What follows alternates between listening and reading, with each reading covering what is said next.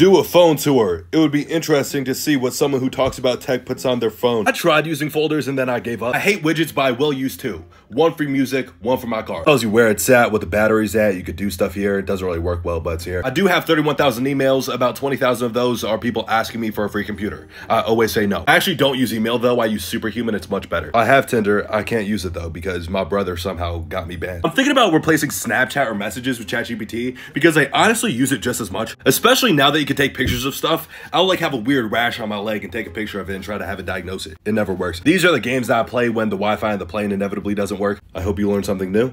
Please do not question any of my app downloads in the comments.